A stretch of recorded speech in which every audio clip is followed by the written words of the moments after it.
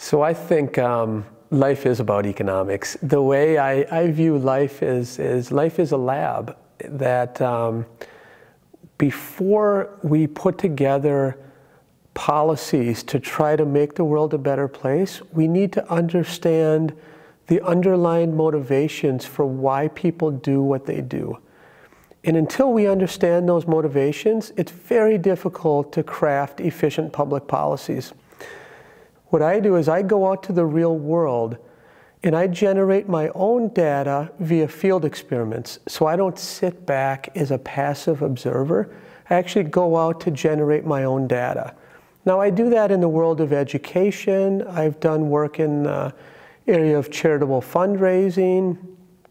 I've looked at questions on why do women get paid less money than men in labor markets.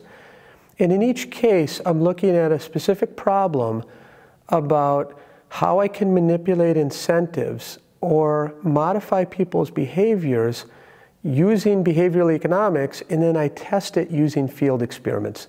So I'm not waiting back as a passive observer, I'm actually going out and generating my own data. I think that is the key difference between what I do and what a typical economist does. It always helps with a good example. Absolutely. So let's think about the world of education. In America, there is a constant debate about whether teachers should be paid with merit pay. Should teachers' pay be based on how well their students' achievement advances over the school year? Lots of debate on both sides about whether merit pay works. So one experiment I've run with my colleagues is I've gone into school districts and I've randomly allocated teachers into different bonus schemes. In one bonus scheme, they're simply told, at the end of the school year, if your students achieve, you can earn up to an $8,000 bonus. Let's think about this as a traditional bonus scheme. In another bonus scheme, at the beginning of the school year, I actually give teachers $4,000 and tell them if your kids do not achieve, you have to give us some of that money back. So think about Danny Kahneman's work on loss aversion and how people are very averse to losses. That's what I'm trying to leverage here.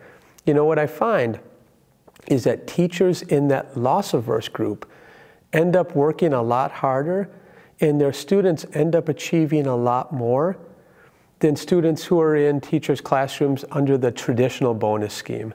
So what that shows us is the underlying motivation for why teachers are working harder.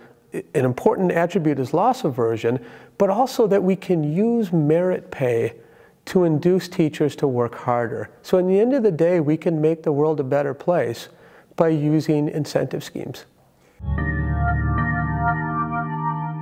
You know, I've been coming here to Tilburg since 1998, and Aart de Zeeuw has been one of my mentors. So I've visited Tilburg probably a dozen times since 1998.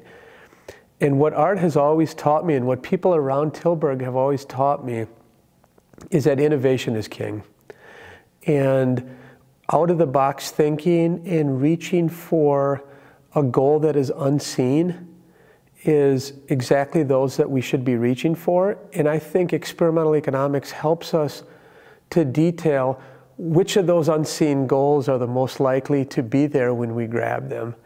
And what is the best path towards that type of goal?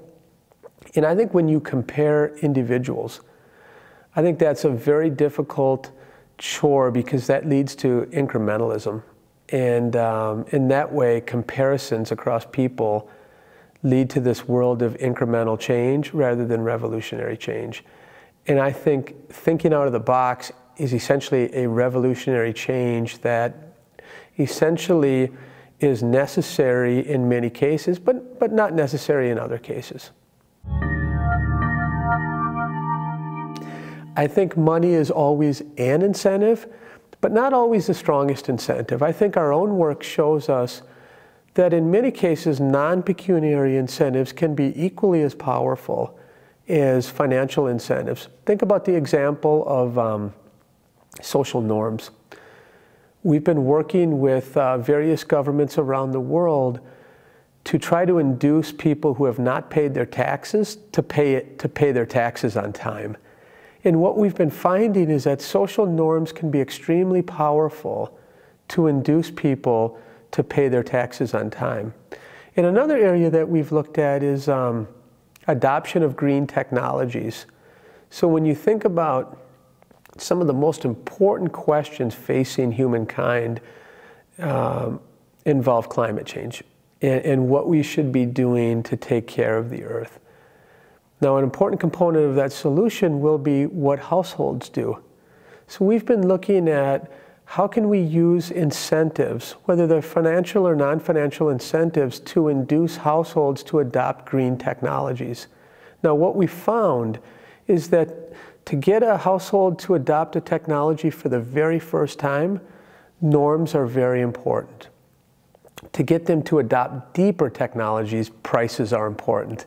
So in that way, norms and prices work as complements, and they serve together to bring us to a better solution. So I think prices are important, but not always the most important variable.